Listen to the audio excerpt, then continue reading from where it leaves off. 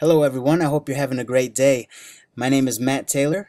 I'm the Chief Radiation Therapist here at the University of San Diego. I'm going to review our method for treating brain stereotactic radiosurgery cases using an open-faced mask system and AlignRT.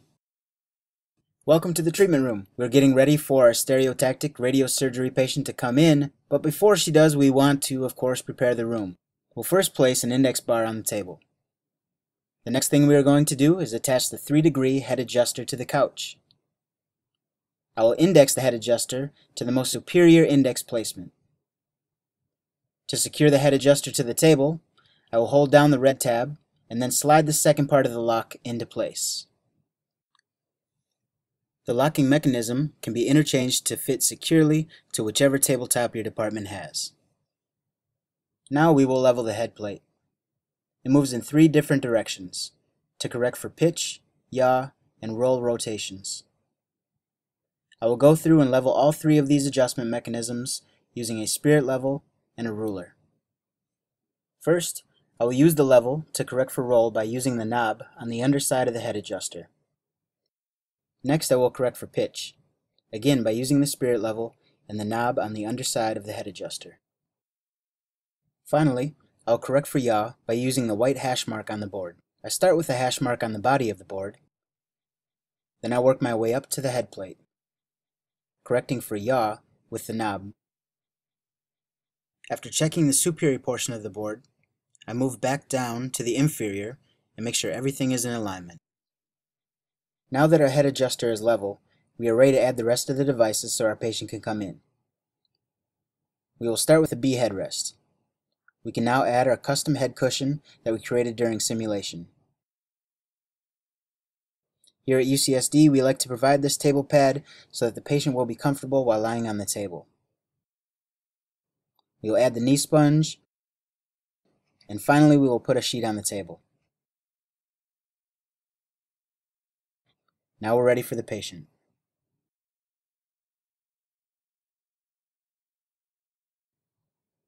The first thing we want to do is adjust the knee cushion so the patient is comfortable. We can then work up to the patient's head.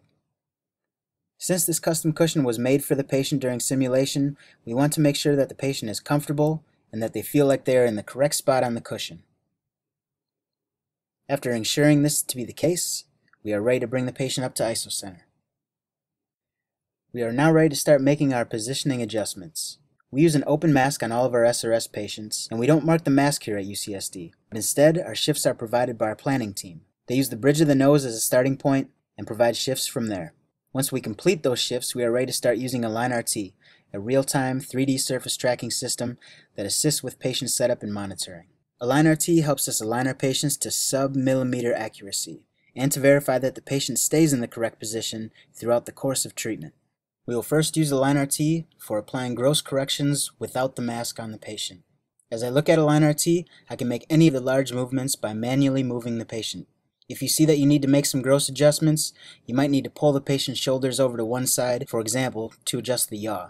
Or you may want to ask your patient to bring her chin up or down, or turn her head to correct for any other large rotational adjustments, and make the finer corrections with the mechanism on the head adjuster once we put the mask on the patient. Once the mask is on, we can start making those finer adjustments. First of all, we perform all the required rotational corrections, namely the yaw, pitch, and roll, by fine-tuning their values using the knobs on the head adjuster. We then use the couch control to apply any remaining translational corrections. Now that the patient is all zeroed in with AlignRT, we are going to use radiographic imaging for any final corrections. Here at UCSD, we first use kV-kV matching to correct for any gross rotational errors. It saves exposing the patient to radiation, as it allows us to avoid performing repeat cone beam CT imaging. We do not actually apply any shifts based on the match we make with kV-kV, but instead we merely use this to verify there are no large rotational issues. If there were, we would be able to make those corrections by going into the treatment room and realigning our patient using AlignRT. Then we would repeat the kV-kV imaging and match and move on from there. This set of KV images looks fine, The lateral direction and the AP also look very good.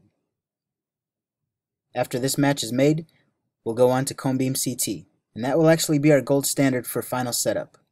You want to make sure that you have your physician and physicist in the room with you to verify this match. I will scroll through all the slices and switch through the different views.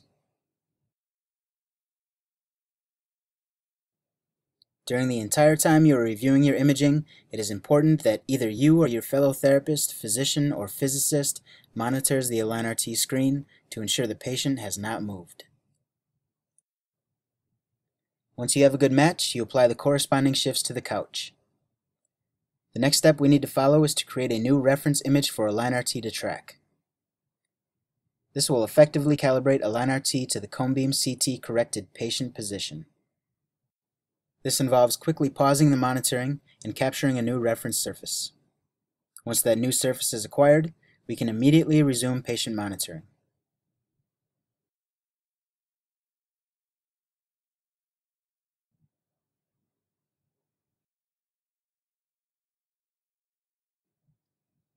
All these numbers should be 0 now, and we can begin patient treatment.